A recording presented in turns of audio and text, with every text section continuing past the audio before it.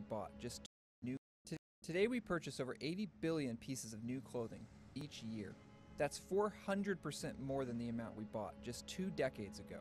The way we buy clothes has changed so much, so fast, that few people have actually stepped back to understand the origin of this new model or the consequence of such an unprecedented increase in consumption. There's an article in Printers Inc., which is the leading advertising trade journal of its day, by a very famous copywriter named Ernest Elmo Calkins, a grand old man of the art of writing advertising copy. It was an article called Consumptionism. In that article, he says there are 2 kinds of products. Okay, there are the kind that you use, like washing machines, cars, and so on. Things that you buy and use for a long time. And then there are the things that you use up, like chewing gum and cigarettes, other perishables. He said consumptionism is all about getting people to treat the things they use as the things they use up. With their innovative buy one, get 3 free pricing, a suit from Joseph A. Bank is effectively cheaper than paper towels. And now they come in these easy-to-use dispensers.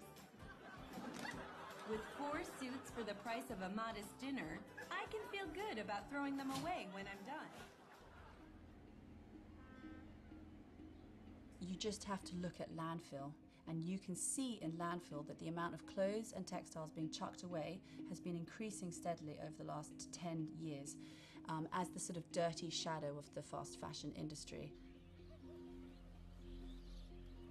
As we get sort of closer and closer to species degradation, to trashing our last remaining pristine wilderness, we seem hell-bent on producing more and more disposable stuff. It makes no sense.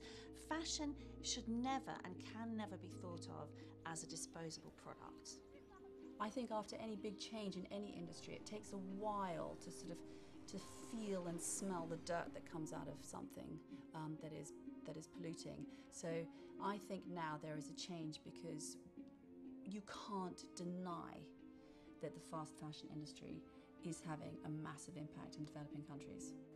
The average American throws away 82 pounds of textile waste each year, adding up to more than 11 million tons of textile waste from the US alone. Most of this waste is non-biodegradable, meaning it sits in landfills for 200 years or more while releasing harmful gases into the air.